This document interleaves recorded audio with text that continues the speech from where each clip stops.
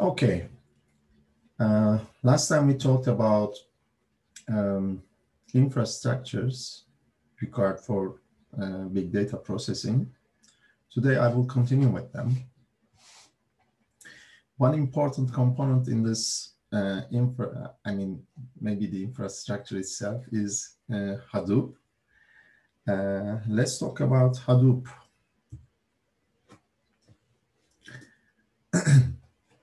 Okay, you have a problem. How to scale up your applications? You run jobs processing hundreds of terabytes of data. It will take days to read on a single computer. So you may need lots of cheap computers to parallelize this speed problem, to solve the speed problem. Like if you do the same task that takes days on a single computer, let's say on 1,000 computers, it will take 15 minutes. It's a lot of difference.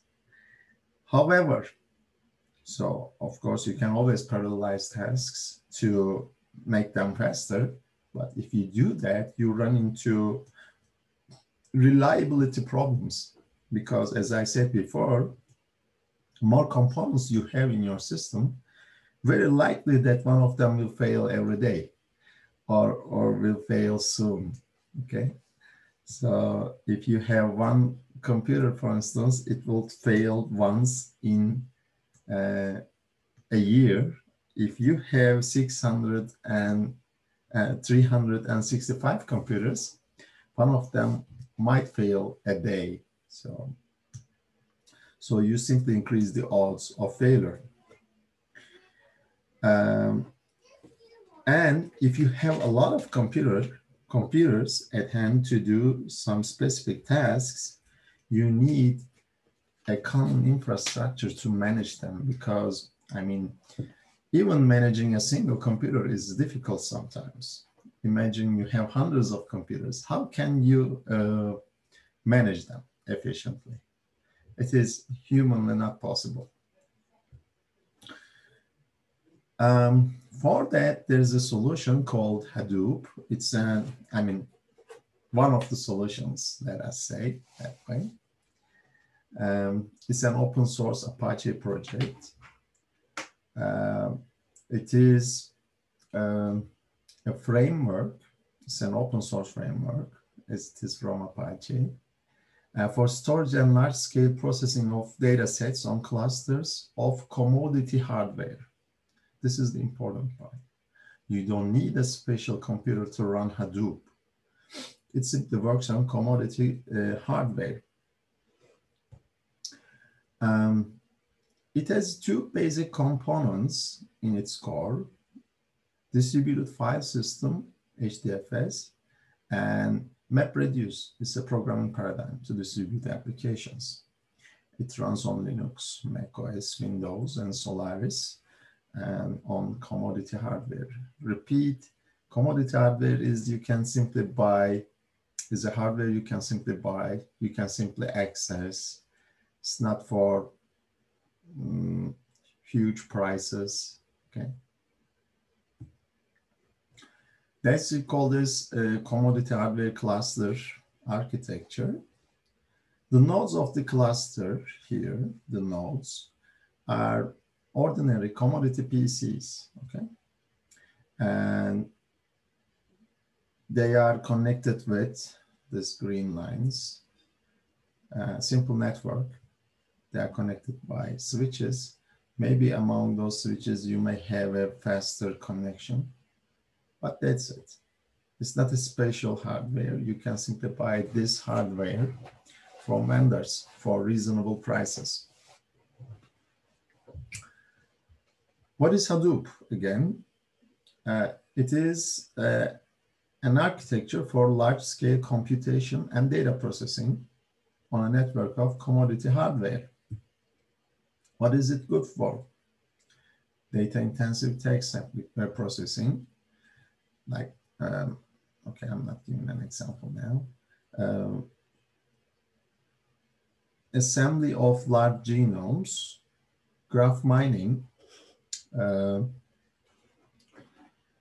machine learning and data mining, large social network analysis, of course, and for many other things. Who uses Hadoop? Many big companies are using Hadoop. Let's talk about a little history. It was created by Doug Cutting and Mike Caffarella in 2005. So you see, it's already quite old. Cutting was working at Yahoo at that time and named this after his son's toy elephant. The guy had a son at that, I mean, actually before 2005. And he was calling his baby elephant as Yahoo, Hadoop, sorry, Hadoop. So Hadoop doesn't mean anything. It's just what a kid says, what a kid calls his toy. And the guy was saving this name for something good. Okay, so this happened in late 90s, as far as I remember. And so for a computer scientist, it's always like you come up with a nice name and you try to buy a domain name for that because you think that you will eventually develop an application for that and make a lot of money.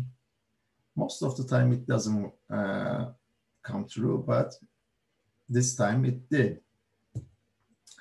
An example Hadoop cluster is from Yahoo. On the screen, you see there are a lot of racks.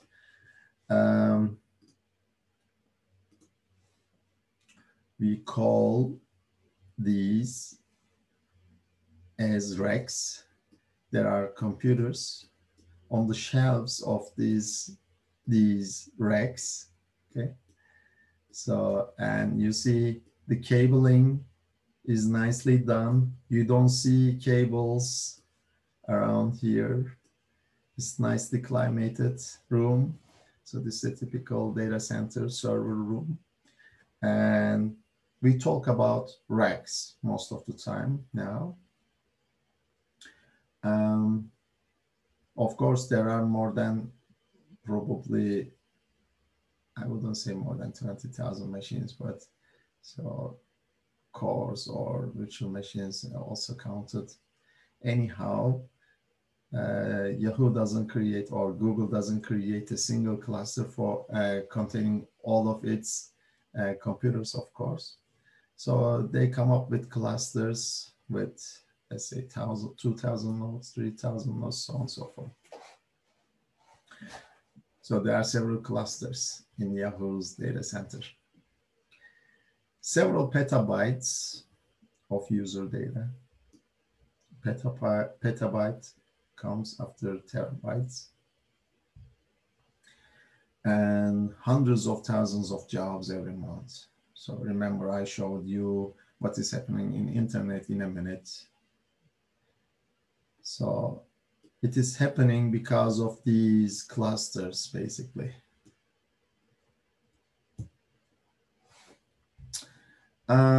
First success of this Hadoop thing, and there was a competition like sorting. Who is going to sort? Jim Gray's sort benchmark. I mentioned about this guy. Was very important in database transactions.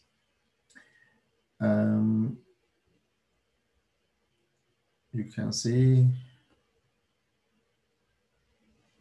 Hadoop sorts a petabyte in almost 16 hours, and a terabyte in 62 seconds. It's little lower than a minute, okay? So this is huge. Actually, this was huge when it happened for the first time. It is now ordinary, but that time it was really huge. What makes this possible is basically using a distributed system. We are distributing processing so that parallelize things. There are things with these distributed systems. It allows developers to use multiple machines for a single task. Good. You think your program is working on a single computer. In fact, it doesn't. Programming on a distributed system is much more complex. Yes, you need to synchronize data exchanges, for instance. If it was up to you completely, so you need an abstraction layer so that you don't care about these details. You don't need to care about the synchronization, managing bandwidth, controlling computation time, whatever, okay? Actually, that is the idea. We don't want to care about this stuff. It has to be handled by something else, so by the underlying framework. That's why we use such frameworks most of the time. Distributed systems must be designed with the expectation of failure.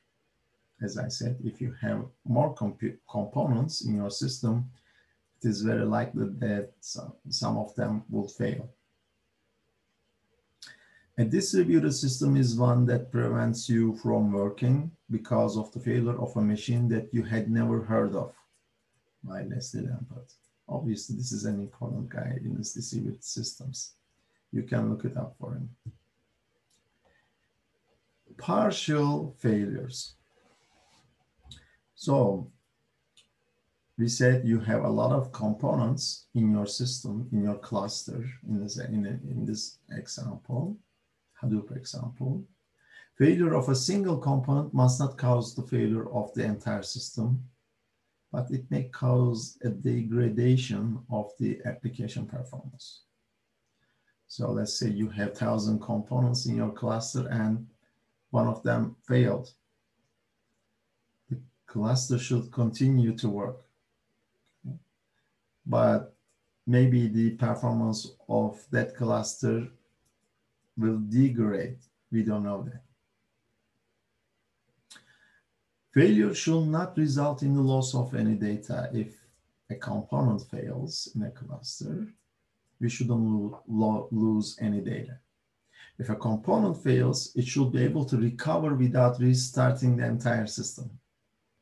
So you see, it will be a pain. If you have thousands of components and one of them fails, then you have to restart all those thousands of components.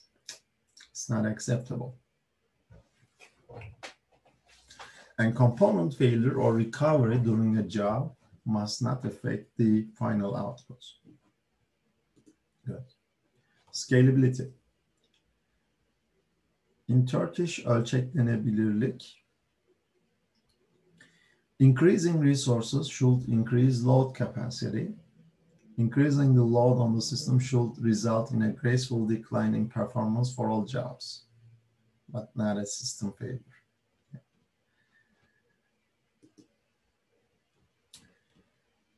Hadoop, based on work done by Google in early 2000s, maybe you heard about this Google file system and MapReduce. The core idea was to distribute the data as it is initially stored. Okay. So each node can then perform computation on the data it stores without moving the data for the initial processing. Okay, that is the point. We don't want to move huge data. And when we talk about big data processing, we talk about huge data. We are talking about maybe hundreds of gigabytes, at least terabytes, petabytes. Just try to download data which is a terabyte long. So you will see how long it will take on your personal computer. I mean, if you have that space on your hard disk, of course, you can always try that. It takes a lot of time. In the Hadoop ecosystem, there are several components you may like. Ambari, Auro, Cassandra, Chukwa, whatever it is. HBase, Hive, Mahout, Pig, Zookeeper. You may have heard Cassandra, HBase, Hive, Pig, and there are some well-known components. There are less known components, and there are probably more components in the Hadoop ecosystem. You just take a look at what exists in the Hadoop ecosystem. You don't have to know the details of these tools, of course, but I like you to be familiar about this. For instance, if I say, what is Cassandra? You should say it's a scalable multi-master database with no single point of failure. What kind of database it is, you should say that.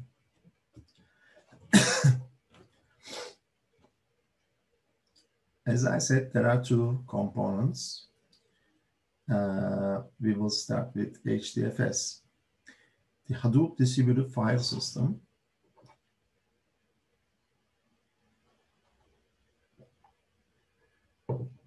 is a distributed file system designed to run on commodity hardware.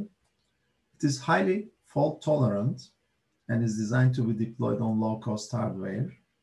It provides high throughput access to application data and is suitable for applications that have large data sets. Okay, that's the summary. How do we make something fault tolerant? If it is a storage, you probably make copies of data, right? It pursues a master-slave model. There are two types of nodes here in the Hadoop. HDFS, sorry. There is a name node, and there are data nodes. And there are files. Each file consists of blocks, okay? 64 megabytes by default, each file. So you can think of the size of these files. And by default, Hadoop creates 3 copies of each block and distributes those nodes among the cluster, among the data nodes. So you see 3 copies of block number 1, 3 copies of block number 2, 3 copies of block number 3. Of course, you can increase this. It is called replication factor. By default, it is 3. You can make it 5 if you like. You can make it 10. But if you increase this factor, you will lose space, right? Okay, let's assume this guy fails. You can still access file 1, block 1, 2, 3, and 4. You see, it provides fault tolerance. As of Hadoop 2.0, it is possible to make a cluster of name nodes. Actually, it's not a single point of failure anymore. You could create a standby name node, and if there's something wrong with the name node, the failure takes place. Okay. So if you are a client, you go to name node first. You say, I want to read file 1, and the name node tells you that you can find blocks of this file on node 1, on node 2, 3, or 4, whatever. It simply parallelizes the task. Let's say this is the client. Okay. You don't go to data nodes directly. You go through the name node. You ask the name node where I can find this file, and name node tells you where to find them, and you get them. Okay, this is how it works. So the whole idea is to create copies of blocks and then spread them among the cluster. How do we do that? Or how does Hadoop do that? how does it place the blocks?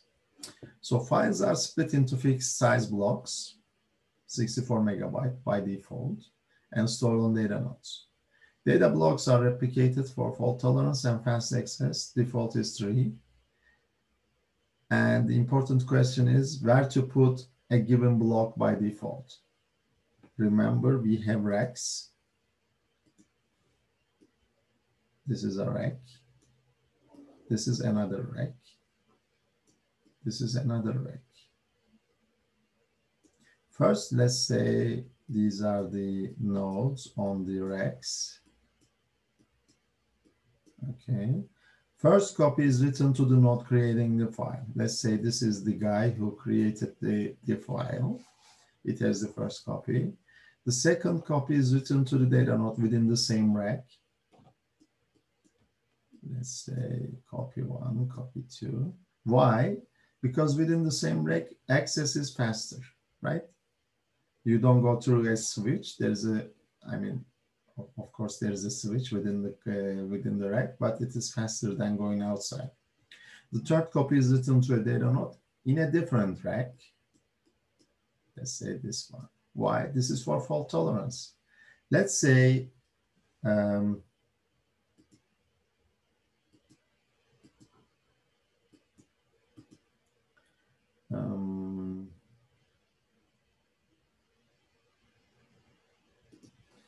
okay, let's say this guy fails. You can simply keep accessing this one. Let's say this rack fails. You can use this copy. So there is still fault tolerance. That's why we put the third copy on a different node in a different rack. How about selection? So we write data blocks by using these three rules. How about reading them? Selecting replicas. To minimize global bandwidth, consumption, and read latency, HDFS tries to satisfy a read request from a replica that is closest to the reader. Okay, so HDFS or name node tries to choose the closest replica. Okay, so let's say if there's a replica on the same rack as the reader node, then that replica is preferred. If an HDFS cluster spans multiple data centers, this is also possible, then a replica that is resident in the local data center is preferred over any remote replica.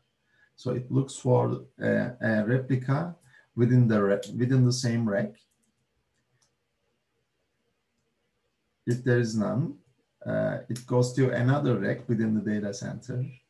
If there is none, it goes to the other data center on another city to get the data. How about disk failures? So if you have a lot of components, probability of one of them will fail increases mathematically. Each data node sends a heartbeat message to the name node periodically. I'm alive, I'm alive, I'm alive. The name node marks data nodes without recent heartbeats as dead and does not forward any new IA requests to them. Okay, this might have failed, or, yes, this might be a case, but there may be a problem with the network as well. It doesn't matter. If there is no heartbeat, that node considered dead. Any data that was registered to a dead data node is not available to HDFS anymore, okay? Data node death may cause the replication factor of some blocks to fall below the specified value. Yeah, if the node fails, so we can't count those blocks anymore. So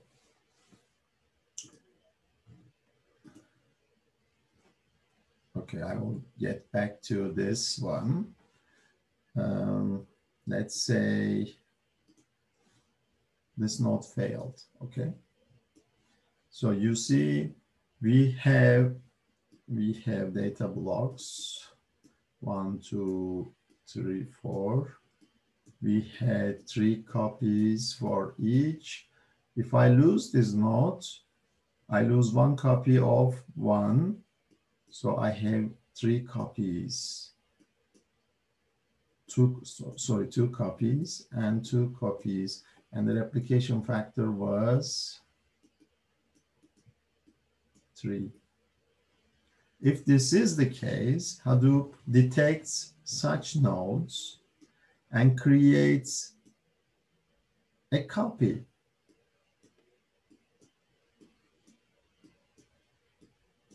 for these blocks on different nodes. Maybe it can create a block number 3 here. We need to create 4, and we need to create 1. Now the replication factor is satisfied by all nodes again. Okay, good.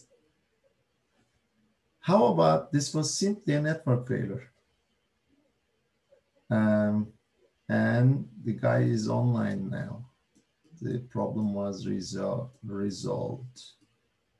Now I have 4 copies of these blocks, which is greater than replication factor. This is not acceptable, so Hadoop has to delete 1 copy. I mean, very likely it will delete these, but there's no guarantee on that. And then now we have 3 copies of each block again. Okay.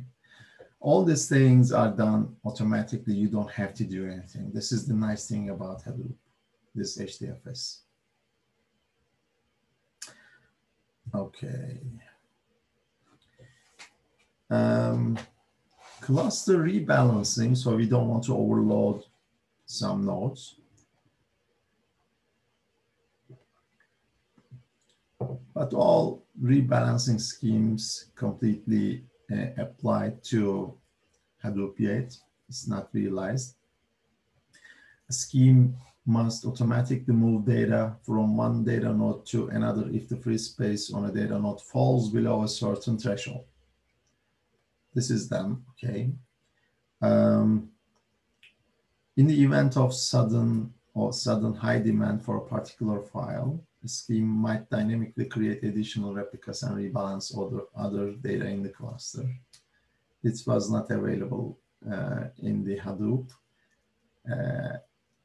When I created these slides, maybe it is available now. I don't know. You can check that. But these are things that we consider regarding cluster rebalancing.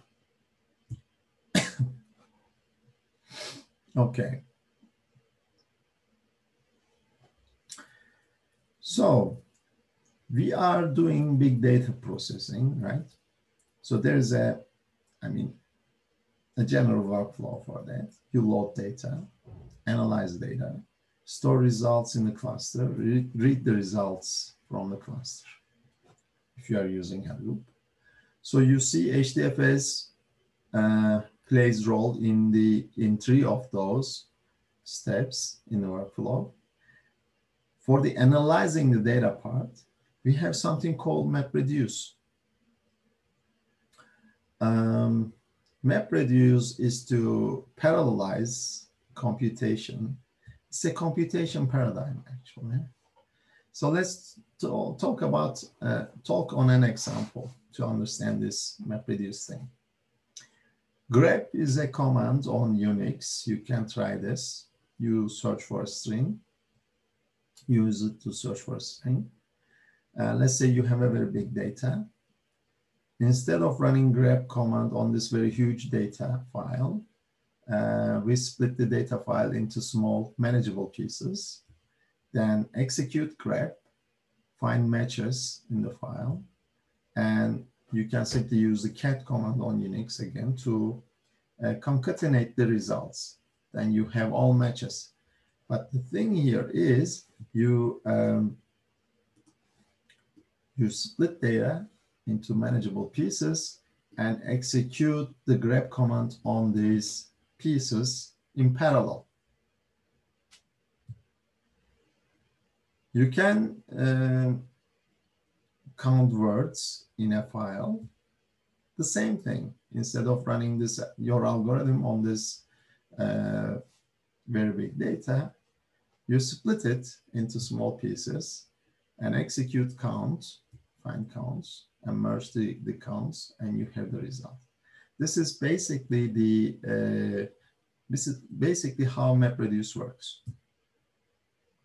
You have a very big data, you have a map phase and a reduce phase, and then you have results.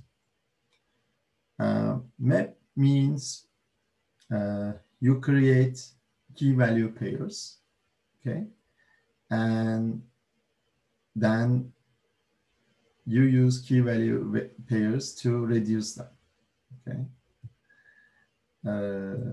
Let's go to an example to better understand this. This is the model. Okay, I will go over the example. I just want to give you an idea about MapReduce. If you want to know the details, it's up to you. Let's say you have input files. Maybe it was a bigger file before. And you have fruit names within the files. Okay, you split these files into smaller manageable files. Let's say a line each. It doesn't have to that. And you want to find count the words, count the fruits in these files. So in the map phase, you create maps, apple 1 times, this is key, this is the value, orange 1 times, mango 1 times, so on and so forth. What is interesting here is apple 1 times, apple 1 times, apple 1 times, once, apple again, once, and plum. So you see every line, you create key value pairs, apple once, orange once, mango once. Here, apple once, plum once. Then you have sort and shuffle phase. And you have all apples here, all mangoes, grapes, oranges, plums, etc. Then you reduce key value pairs. You reduce these key value pairs to apple 4, for instance, and the final output, you concatenate all the results. Okay, this is basically how MapReduce works. You can introduce some optimization here, like remember we have here apple 1 time and apple 1 time. Instead, you can simply say that apple twice, then you have apple twice, apple once, so on and so forth. This may introduce some, I mean, if there are a lot of intermediate outputs here, this may provide you some optimization. You can use the same logic for joining large data sets. You have databases here, and you want to join tables. You need a mapper to produce the join key and record pairs, key value pairs. Okay, mapper does that. There's some shuffling and sorting. Reducers perform the actual join here over the key value pairs. Same thing actually. With MapReduce, there are tasks. So what if a task fails? job tracker reschedules the task. I didn't mention about these job tracking details, but of course, something is going on in parallel, completely transparent to you. There are things to coordinate stuff. One of them is job tracker. You have several MapReduce processes running in the cluster. They have to be orchestrated somehow. And since you have a lot of tasks, some of them might fail. If that is the case, job tracker reschedules them automatically. What if a data node fails? All tasks on the failed node are rescheduled on another node, and the name node replicates the user's data to another node. But if a task is going slow, so it takes a long time, longer than it should, the second copy of a task is launched by Hadoop or job tracker or job manager on another node, and both keep working. Whichever finishes the first, its results are taken and the other one is killed afterwards.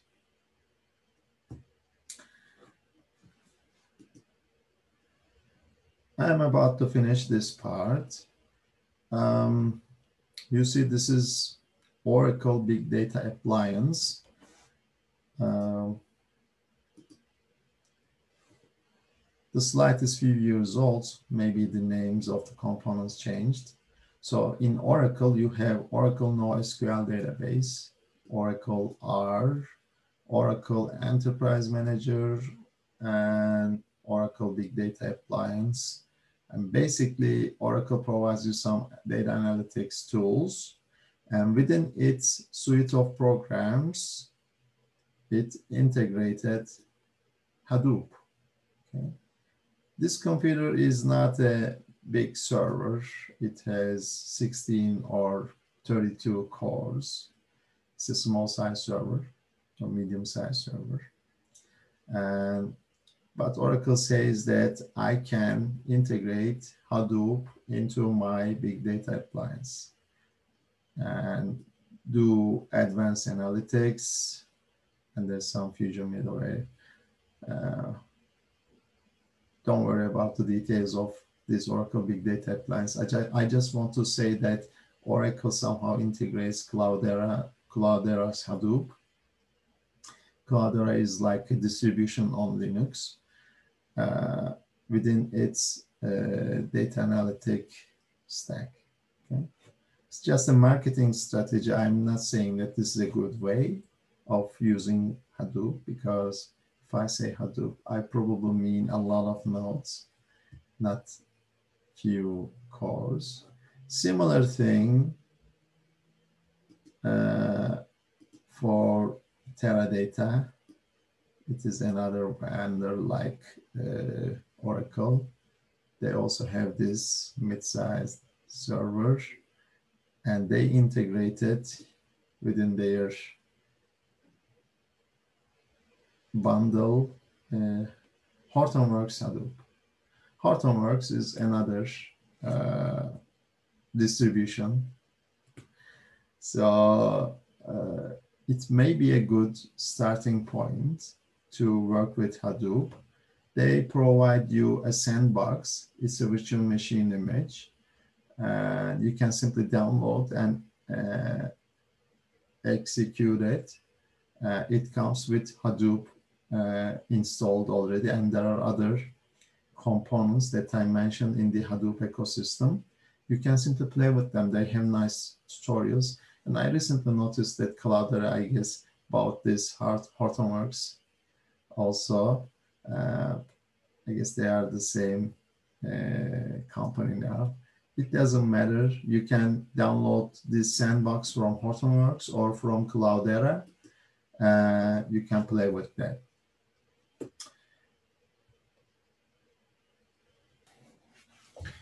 Okay, I'd like to talk about Apache Spark. It's an alternative to MapReduce, maybe a better alternative as well, because you can also do stream. You can also work on streams with Spark. It's nice. Apache Spark and scalable machine learning. Your next assignment will be about Spark. To remind you that it is shifted 1 week forward. You will get it next week. What is Apache Spark? It's a cluster computing platform designed to be fast and general purpose. It extends the popular MapReduce model to efficiently support more types of computations, including interactive queries and stream processing.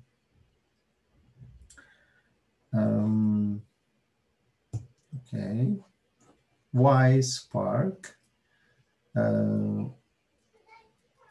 Current popular programming models for clusters transform data flowing from stable storage to stable storage.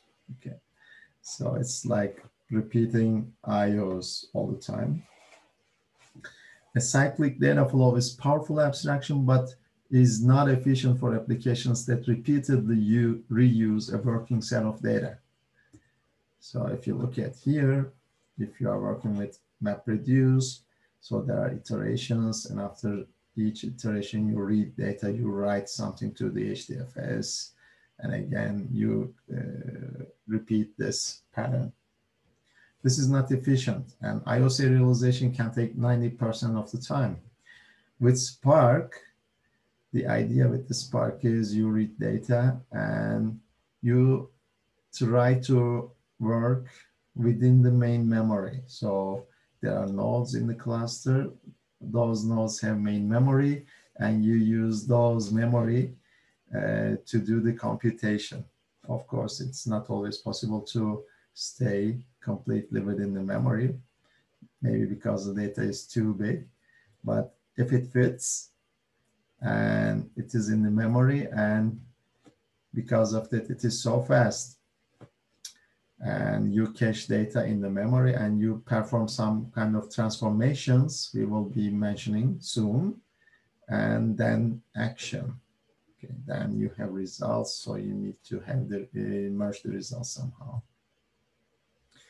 If you look at the Spark stack, let's talk about, let's not talk about the details, what is under the hood, but there is something called the Spark core. On top of this Spark core, this is what we are interested in. There is SQL for Spark SQL for structured data, Spark streaming. It is very essential for real-time data processing.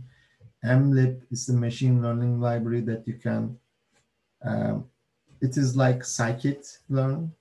You have this library, you can use the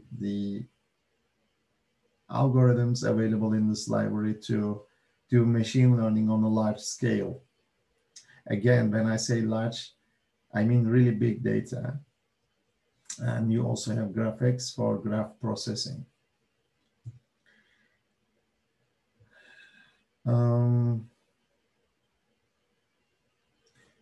Who is using Spark, or why is using Spark? Data science tasks. The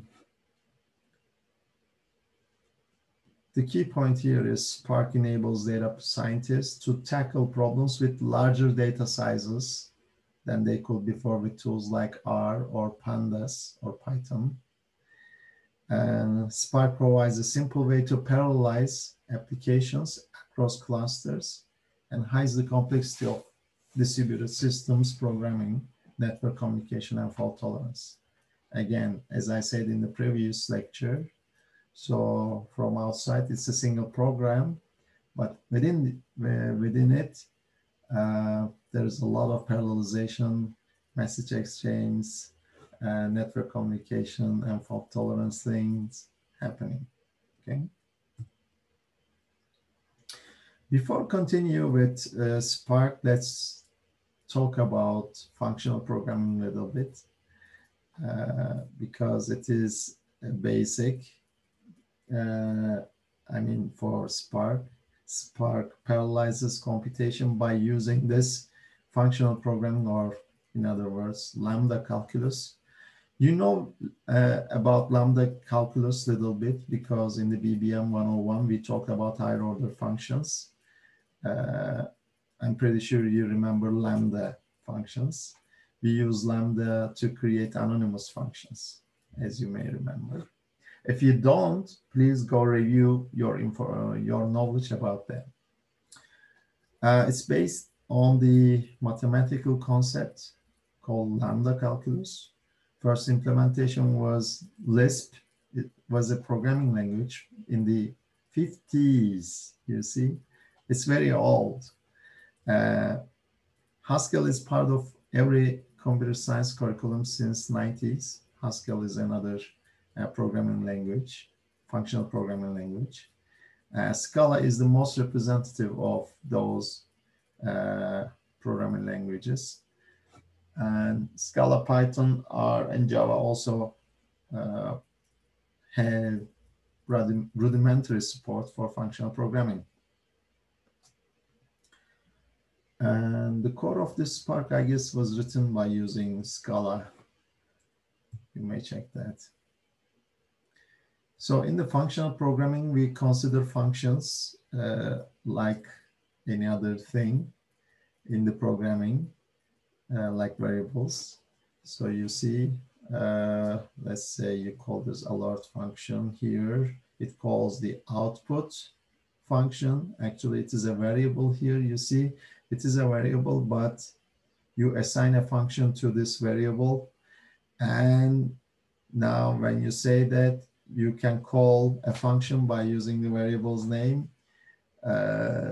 Then you can send another function as an argument to a function. So you see, it's a weird thing, but it is also handy. Let's say you have list of values and you want to increment every value in the list. How would you do that? You can simply create this function fx, which increments x by 1. You can simply apply this function to a list, and every member in the list will be incremented. So it will be applied as element-wise.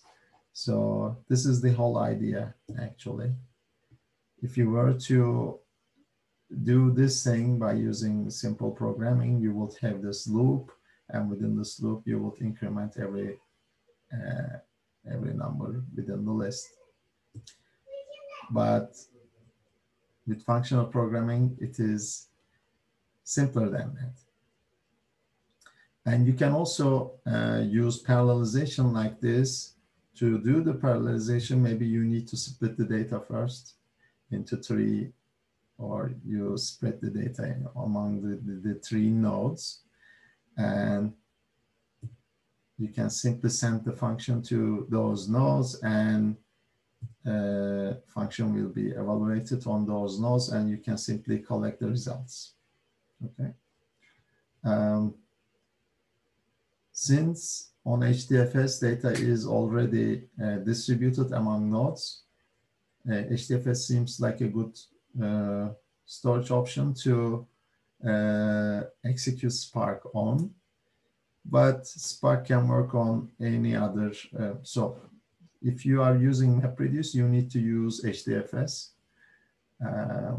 But if you are using Spark, you don't have to use HDFS. You can use HDFS, but you can use other storage options, even ordinary files, you can use them.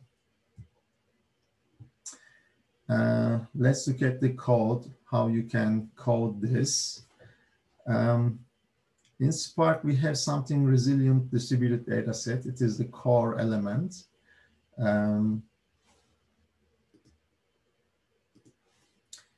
So you can call this parallelize method to parallelize these 100 numbers. And then you can simply What this code does is it creates 100 numbers from 0 to 99, okay, and parallelize them. I mean, or store them in a parallelized data structure. You can think that there is something like 100 components in the cluster. It doesn't have to be that way, of course. And each node in the cluster has one number. So this is what parallelization means. And there is another function method here, map. Lambda x plus 1 increments the values. So this is like head in data frames on pandas. So it returns the first 10 elements. So typically, since we are dealing with huge data, I mean, we don't want to return all data to the client because sometimes it will take so long. Okay. So this is the output of it. Actually, I had another example. Okay, which I forgot to add here. Anyhow, I will add that. I will give another example or other examples on that. Let's talk about these resilient distributed data sets. In Spark, we express our computation through operations on distributed collections that are automatically parallelized across the cluster. So you see, there are partitions distributed among the cluster, and this is completely transparent to us. You simply call parallelize method. So these collections are called resilient distributed data sets, and it Spark's fundamental abstraction for distributed data and computation. It is also possible to distribute data frames. Since Spark 2.0.0, a data frame is a data set organized into named columns. So you see, you can even distribute data frames, okay? On pandas, you had data frames. Remember, we like data sets, data frames, sorry, because it's a nice data structure to have. It provides us a lot to do a lot of things. And imagine now that data frame is distributed. And also imagine that we are working with huge data. I mean, if you didn't have this data distributed, it will take a lot of time to process. But now it is also distributed across a cluster, data frame itself. So you see, it's a nice thing to have. Transformations and actions on RDDs. We have RDDs, we create them by parallelizing, and we can apply some transformations, okay? Then, after the transformations, we can apply actions. Let's go to this to see what kind of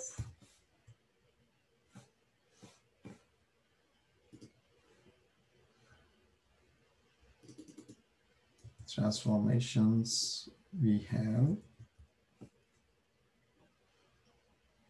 So this is the Spark documentation, basically. Where is it?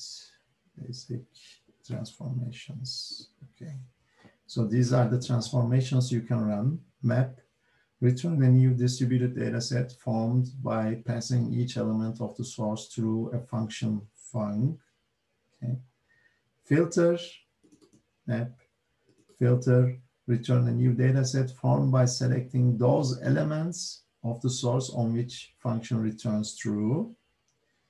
There are other things here, reduce by key, for instance, join, and there are actions, reduce, aggregate the elements of data set using a function. This function should be commutative and associative, blah, blah, blah, and collect, return all the elements of the data set as an array at the driver program, okay? So now we hear something called driver program. The driver program is the program that runs your Spark job.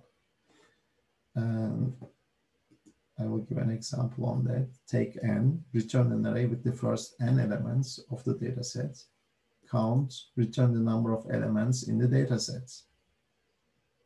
And probably there are some other things. If you go to Spark documentation, you can find this information here.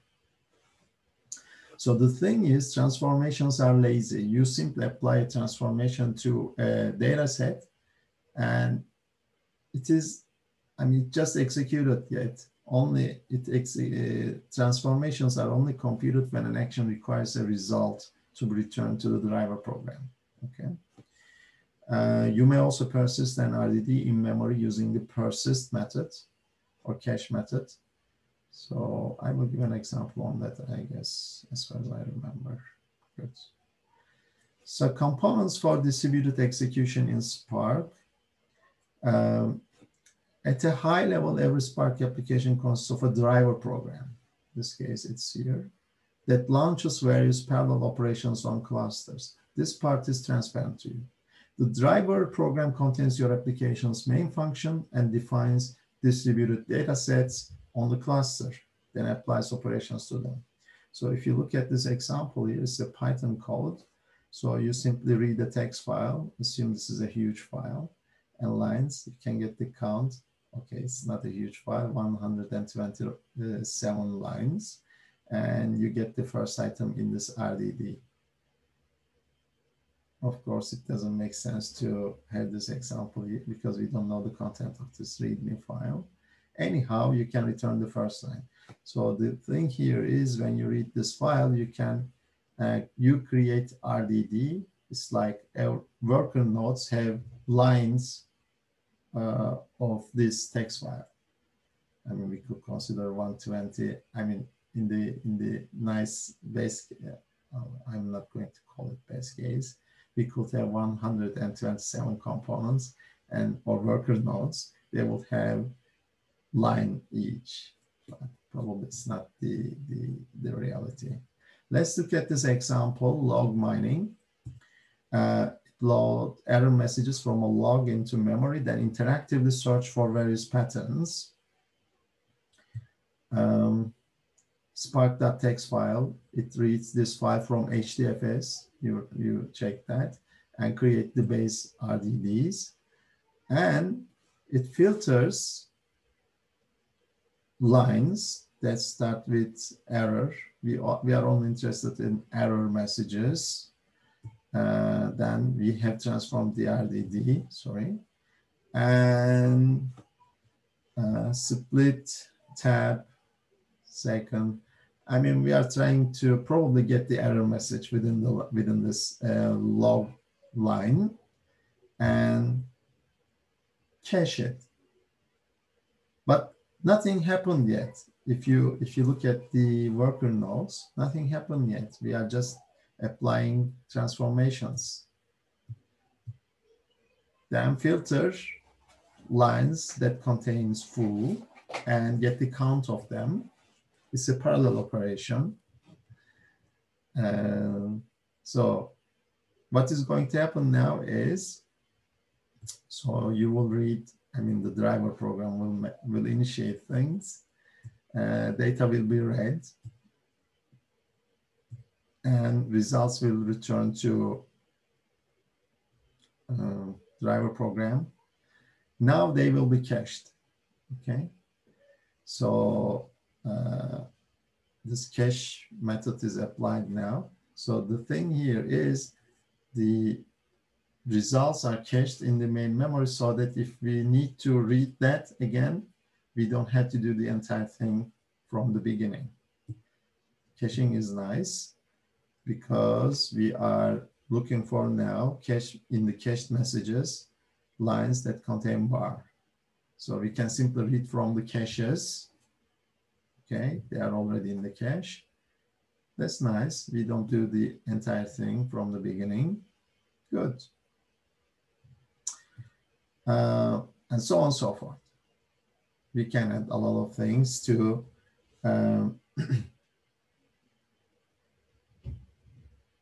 to this code. Let's, I mean, you can simply say that full text search on Wikipedia is less than 1 second. It will be something like 20 seconds for on-disk data. So you see 20 times faster using Apache Spark. What is the situation with machine learning? If you do logistic regression by using Hadoop, you see blue are for Hadoop, red for Spark.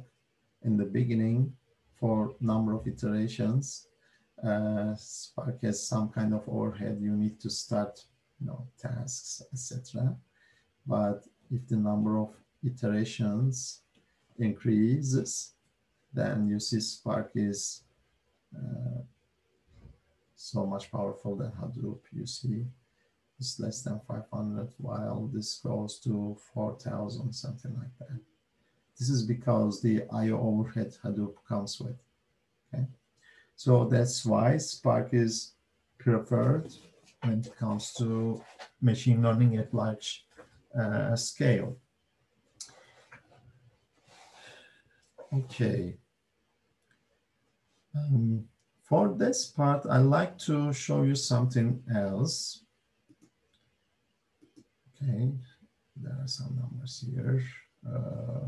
So the first iteration takes 174 seconds for Spark, whereas it is 127 seconds. But further iterations take so much less, 6 versus 127. This is because of the caching effect, or Hadoop uses main memory to operate data. Sorry, Spark is using main memory to store data to operate. Hadoop is doing so much I/O. Anyhow, good. I'd like to continue with something else.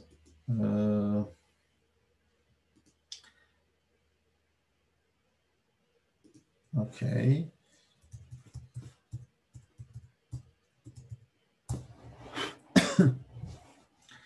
I see some of you are using this sort of stuff like Google Cloud, IBM Cloud, or I don't know if there's any Microsoft Cloud for free. You use that.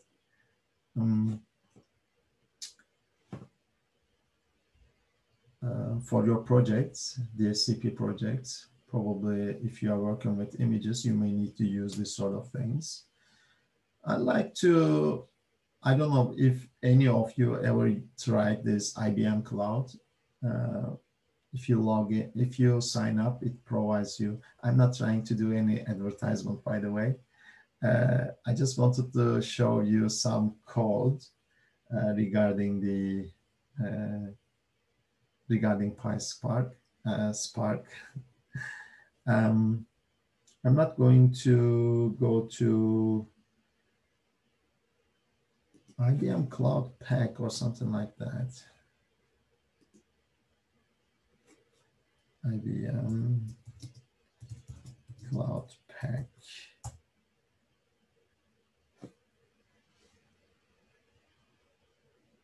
Is it Cloud Pack for data?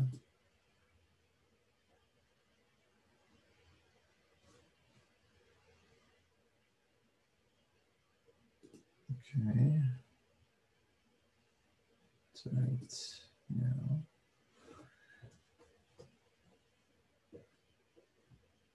I already have. Do I have this? Okay. What.com. Yes. I hope I remember my passwords. No.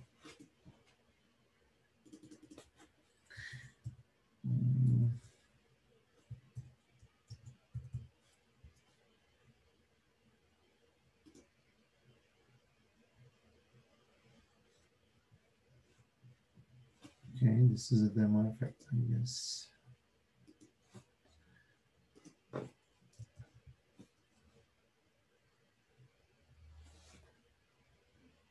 Logging in, yes.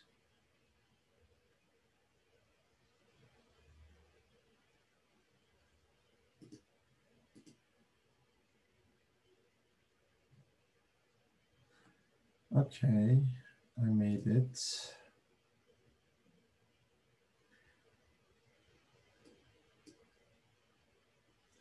So I didn't go to cloud.ibm.com directly. Instead, I got to this Cloud Pack for Data. It's a kind of platform for you to play with.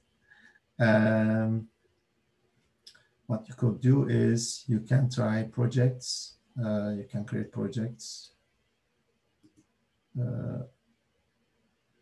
I created this test project. I can create another one. Okay, I'll go to. I'm not going to create another one now. Instead, I will do something like, you see, I will add something to my project. What I can add is, there are a lot of things. If you go to cloud.ibm.com, for instance, you have millions of things to play with. Here we have more organized things, things you may need in your data science project. I want to create a notebook, for instance. Notebook, I will call this notebook 1. It's Python 3.7. So you see 2 virtual CPUs and 8 gigabytes of RAM. So you can select, you have different alternatives here as an environment, runtime environment. But the thing here, in the beginning, you are given only 50 units of something, I don't know. And if you choose this environment, it says it consumes 1 capacity unit per hour. I mean, in the beginning, you have only 50. You need to consider this, and you may want to create a smaller configuration for this. You can get the file from anywhere. I found something on internet. I'm going to use it. A guide, simply. Okay.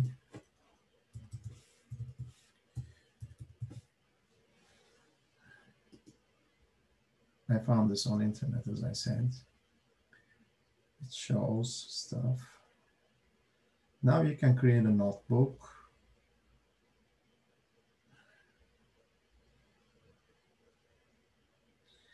I was going to show you the same thing by using Google Cloud. And last night I noticed that my account expired somehow. I don't have free credits anymore. So I tried IBM Cloud. So I'm not really familiar with it, but you see, the thing is here. The thing here is, if you are familiar with one tool, tools of one vendor, probably you can figure out what is going on with the others. This notebook, let's import this stuff. Of course, PySpark is not there.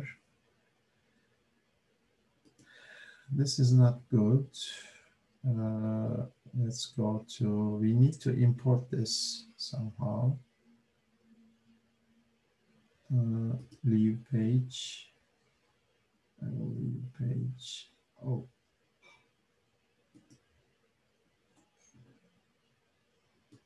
Damn it.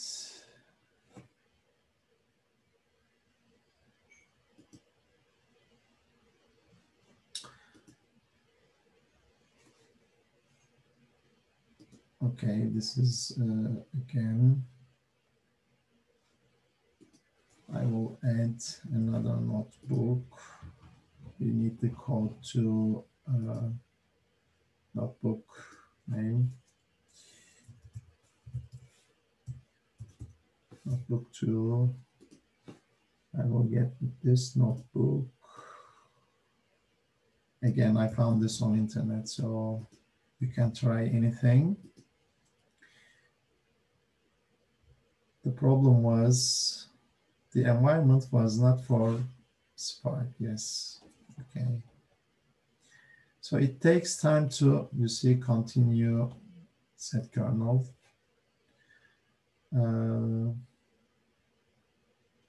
Let's say, what is going on here? You need to install PySpark, right? You can simply install it. It takes some time, but it works eventually.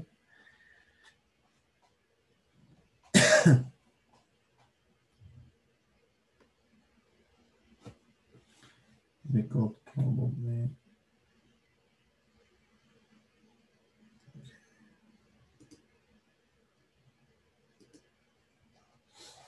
successfully installed. Good. What I could do here is, let's try this notebook. Let's Spark context, get or create. We do this to get the Spark context so that we can parallelize things. Remember, we have 100 numbers, parallelize them. I guess it's a kind of exercise. We can count the elements. You see, we have 100 elements. Let's try to see what is this. So you see, it's a Python RDD, resilient distributed data set. And you can get the sum of numbers on this. Good. So this is the sum of numbers from 0 to 99. Let's go to, may I open this on another window?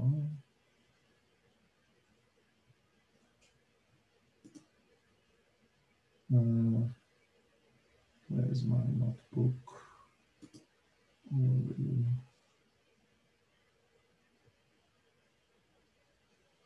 Sets. Okay. This is my the first notebook I wanted to create. It didn't work before, but now it should.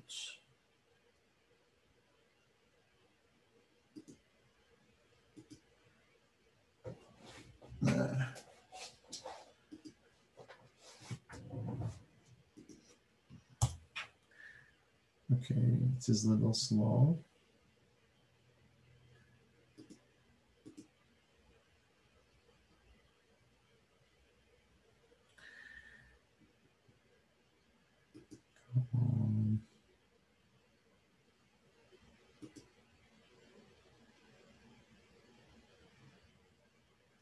Okay, I will add this again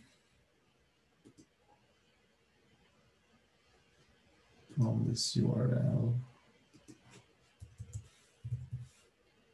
Let's call this notebook 3.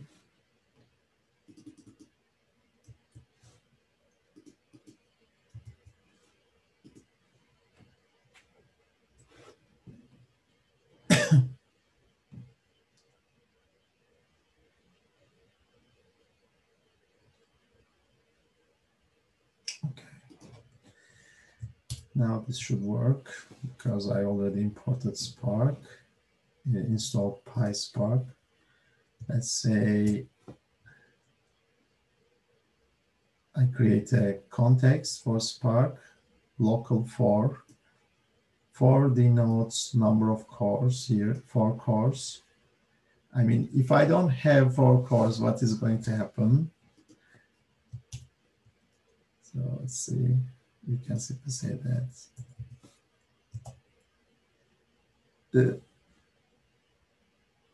okay, cannot run multiple. Sure, of course, we need to stop this first. Anyhow, let's create random integers. I will make this bigger if you can see that. And print the list. This is the random integers, 10. 1, 2, 3, 4, 5, 6, 7, 8, 9, 10, 20 integers. Okay, let's parallelize it.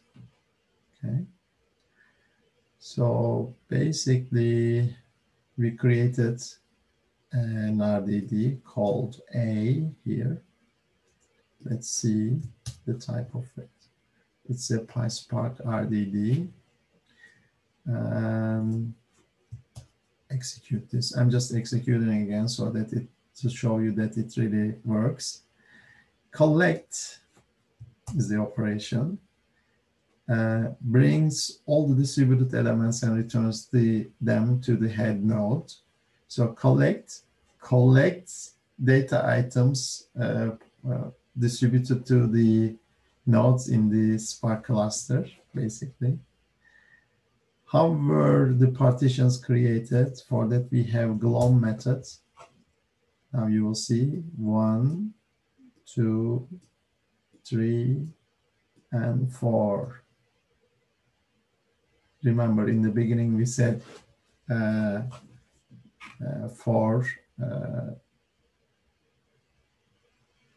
nodes. If there's a question, yes, Emre?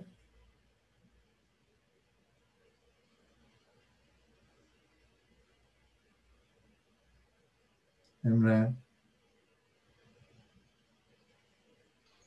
Hocam yanlışlıkla tıkladım. Kusura bakmayın. Tamam, peki.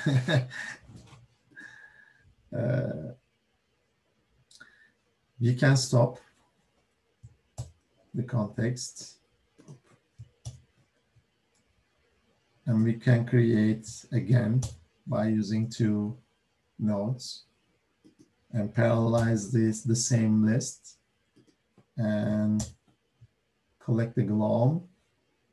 You see 1, 2.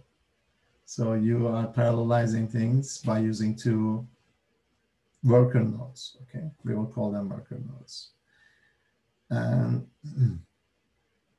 okay, let's redo this. I don't know why, but I will follow the directions of this notebook.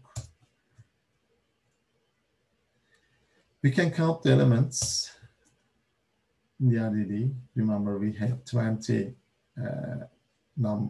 numbers.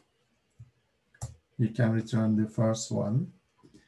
We can return the 4 of the elements. Again, we shouldn't return all elements by mistake, because since the data is too big in the normal case, we don't do that. We can return distinct elements. So let's see, you can simply return distinct elements. It's like working with Python, lists. I mean, there are some minor differences, of course. There are some differences, but it is completely transparent to you. So you are working with distributed data and you are not even aware of that. We can create a lambda function. To sum all the elements, we can use the reduce method. So the reduce method basically does computation, then takes the next element, does the computation, takes the next element. So if you are, let's say you are doing this sum operation, for instance.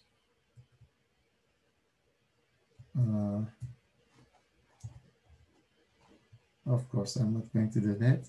So what you do is you add 1 to 2, then your data becomes like this. Then 6, no, where is it? Then it becomes 6 plus 4 plus 5. So you see, this is how reduce works. Or you can simply say a.sum. It does the same thing. No worries. I don't know this for method. It's okay. Finding maximum elements by using the reduce. Again, you have this lambda function. It returns x if x greater than y, else it returns y. So you simply reduce this function to the list of data you have on the RDDs. So the reduce operation will be performed. These are some of the best Macintosh computers ever. So you can split this sentence into words, and you want to find the longest word. You parallelize words. So you see, it doesn't make sense since the data is so small, but assume this data is so big, okay? Just so big. And you can simply reduce, and you again have a lambda function. It returns W if the length of W is greater than length of V, as it returns V. Let's see what it returns. It will return computers, Macintosh, and it should return Macintosh. We can use filter methods. So again, a filter method, sorry, filter and a function. Function is again a lambda function, is an anonymous function. It returns x if x mod 3 is 0, then you collect.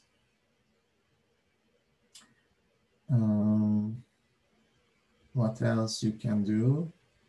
You can do mapping. You create a map. So map means it will return squares of data.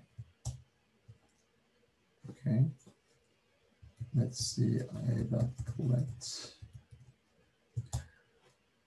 So you see, B is the squared version of A.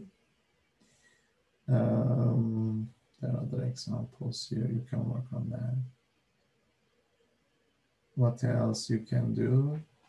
I mean, you can do many things. Let's say,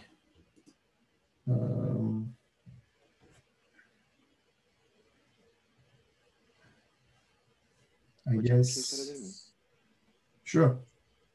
Bunlar için hani işte yeni bir tane RDD dönüyor diyor ya, return ediyor diyor ya. Hı hı. Yani paralelleştirilmemiş bir şekilde mi dönüyor? Collect deyince mi? Yok. Yani mesela bir tane filter vardı. İşte onu bir Evet. şey assign ettiğim zaman ben yine 4 core'da mı RDD çalışıyorum? geliyor. Evet, RDD dönüyor. Tamam, peki hala 4 core'da mı yoksa 1'e mi düşüyor? 4 core. Tamam, sağ Yani ol. o değişmiyor. RDD dönüyor. RDD de paralel olmak durumunda zaten. RDD deyince zaten başka şansın yok. O zaten default paralel. Ya tabii iki tane eleman dönecekse 4 olmayacak haliyle. Değil mi? Tamam, tamam, sağ ol. Hı hı. Burada şunu hiçbir zaman unutma. Biz çok büyük veriyle çalışıyoruz. Bunu hiçbir zaman unutmayın. O yüzden zaten her zaman paralel oluyor bu.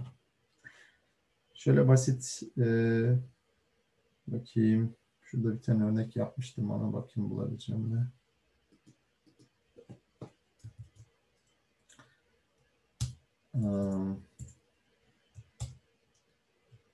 You can simply get this file.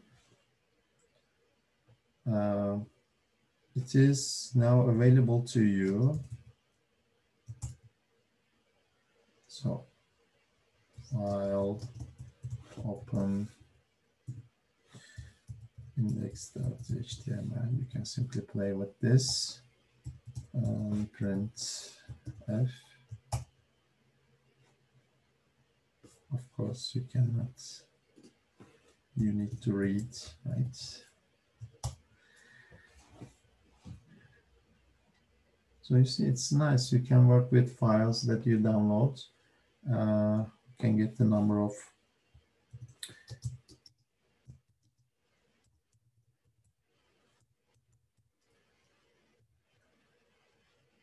there are 351 lines. or what you can say is, I guess it is,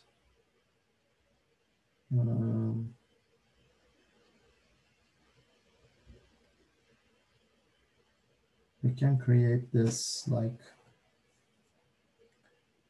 I'll try to find the code here. Yes.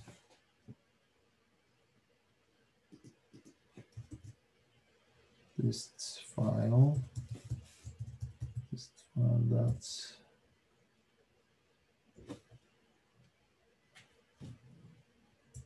actually it is the same thing. Oh. This file, let's try to print this. So you see my partitions RDD again. If you do that, the file is read and RDDs are created. What else you can do?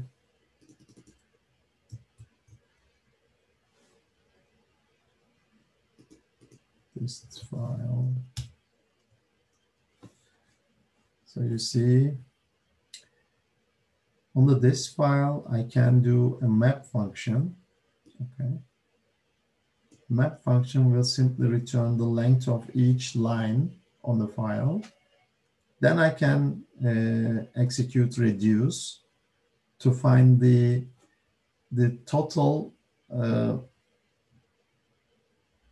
sum of the length of, no, I find the length of every line and I do a cumulative sum of that by using this lambda function. And this is the length of the total sum of line lengths. So it's so stupid that I couldn't phrase it correctly. But the thing here is you can do a lot of things. And these things are happening in parallel, and always consider that these data files are so huge, okay? Otherwise, it doesn't make so much sense. Okay, this was one example that I wanted to show you. I will try to answer questions if there are any now.